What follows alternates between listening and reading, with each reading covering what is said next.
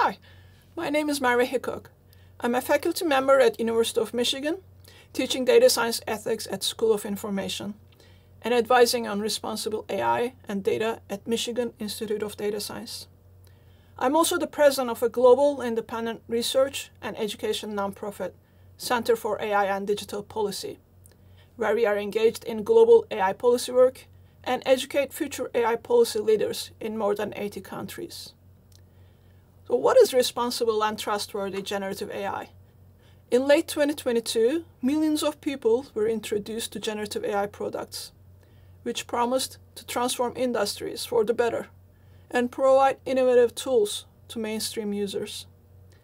Previously, AI systems were mainly predictive AI, focusing on analysis of datasets for tasks such as classification, recognition, prediction, recommendations, etc.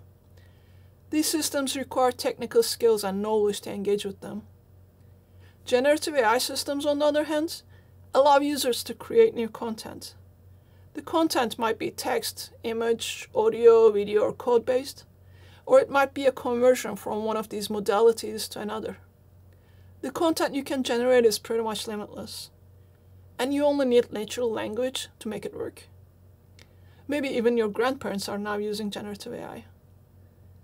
It is exciting times, and we probably do not know right now many of the applications that will emerge from generative AI over time.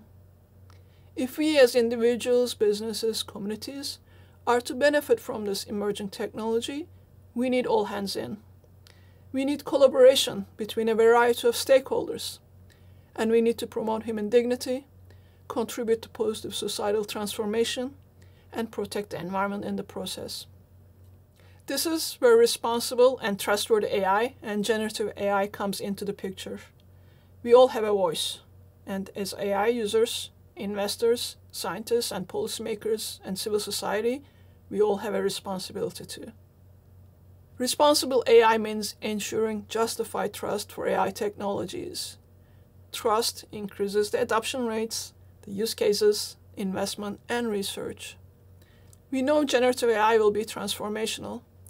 Some may choose to focus on short-term economic gains and exploit data, labor, and natural resources, which would eventually doom this technology with significant impact on our societies and businesses. Or we can proactively prepare for positive societal, labor, or educational transformations. We can invest in enhancing accessibility as well as equitable access. We can increase data and AI literacy and ensure fair distribution of economic benefits.